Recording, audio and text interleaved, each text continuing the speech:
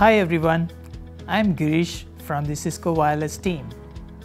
This video is intended to help users get a quick peek at configuring the next generation Catalyst 9800 wireless controller as the guest foreign controller and with AireOS as the guest anchor. As we all know, guest WLANs in an enterprise allow their guests to gain access to the internet without compromising on the security of the corporate network. Let's take the case of a guest WLAN with local web authentication, also called LWA.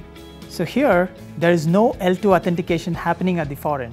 We only need to ensure mobility tunnels are up and foreign is being told where to anchor these clients. In the case of Catalyst 9800 wireless controller, the DTLS encryption of mobility control channel is always on. It is optional on the mobility data channel.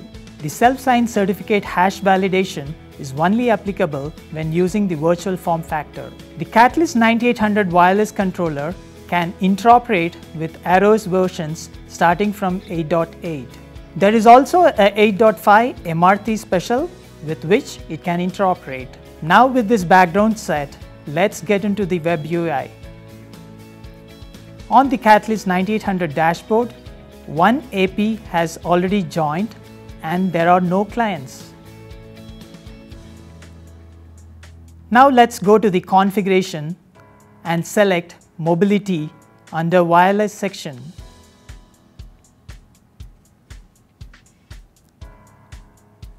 Then we can edit the mobility group name and add the MAC address under Global Configuration. The MAC address can be any unique address amongst all the mobility peers in the deployment. However, a safe option is to pick the management interface MAC.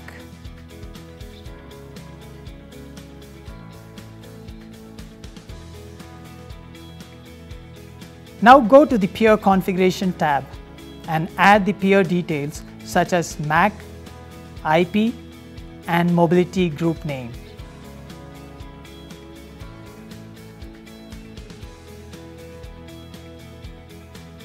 As you can see, the control and data path are down to start with.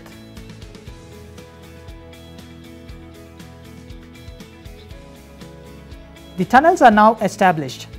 Let me show you the tunnel status on the AireOS by logging into its web UI.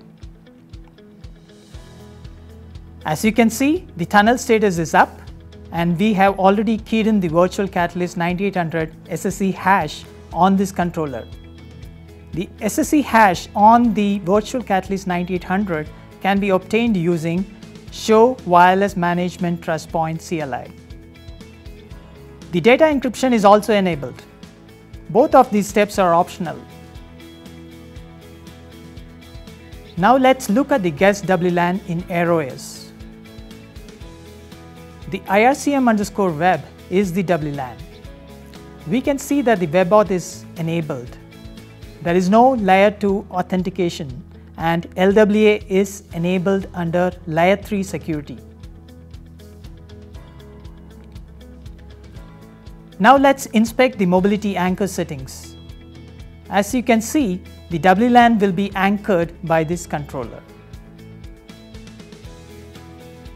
Now let's go back to the Catalyst 9800 web UI and create the WLAN. From the configuration menu, select the WLANs under Tags and Profiles section.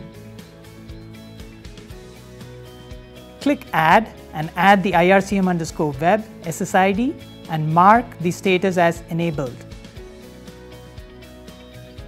Under Security, we need to edit Layer 2 and Layer 3. In Layer 2, change the Layer 2 security mode to None. In Layer 3, enable Web Policy. Now save and apply the settings to the device.